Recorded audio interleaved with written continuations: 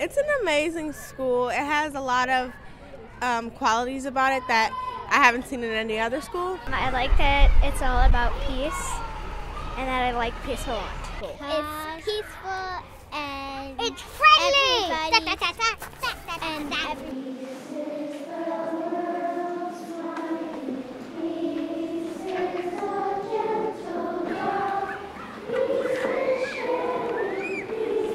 The Frankford Meeting House, which doubled as a school, opened its doors in 1833. As the school expanded throughout the 19th century, the meeting house was enlarged and additional classrooms were built above the horse sheds on the property. A new brick schoolhouse was built. The back porch of the meeting house was enclosed for the kindergarten. From the earliest days, students warmly recalled those who made a difference in their lives. I want to start with the teachers.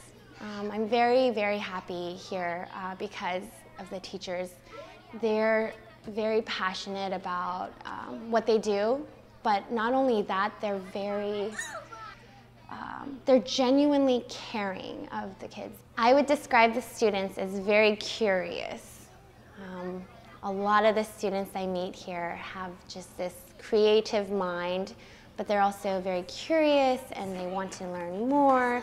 They're full of questions, and it brings me a lot of this joy to want to work with them because they have the right mindset. It's really important for me to make sure that we have a community where we're comfortable with each other, helping to give each other constructive feedback and to take it in the right way, and to know that I'm not saying that you're bad at math or I'm not saying that you can't do this, but this answer wasn't right and we can fix it together. It is an amazingly supportive community.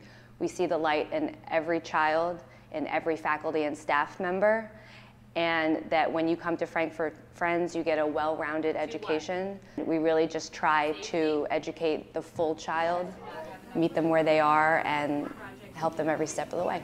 And somehow we feel all connected to each other. So we all feel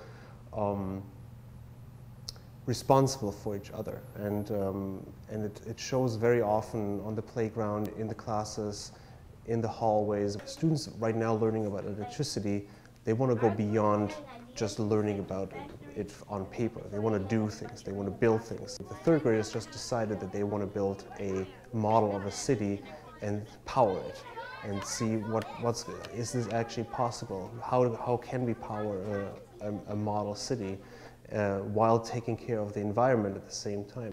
Inquiry-based learning is where you have a problem or a question that you're trying to answer, a problem you're trying to solve, or you're basing your curricular unit around a specific idea that doesn't necessarily have one right answer.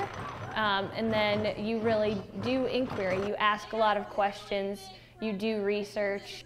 The campus has grown and changed over the years and continues to be an anchor for the neighborhood. Young learners grow into academically honest students when teachers expand their students' morals and ethics to include coursework, classroom behavior, and treatment of their peers. These standards have not changed since the school's early days, and Frankford Friends School has always held to its mission to empower students to let their lives speak in pursuit of lifelong learning, commitment to social justice, and service to their communities. Well, in Quaker meeting, we all sit in silence and we think about things, and we can also hold people in the light, like people that are injured or somebody that we have on our minds that we want to think about. I really like that it's kind of small, but also it has a really good community. Just everyone's working together and it's successful. It's a really nice school. It's probably one of the best schools ever that ever exists. Lovingly nurtured under the care of Frankford Monthly Meeting for over 185 years, Frankford Friends School is an inclusive learning community where the light in each person is recognized and nurtured by all. Our students and teachers inquire together, explore together, and work in active collaboration to build a caring community in which students learn and grow at their highest potential.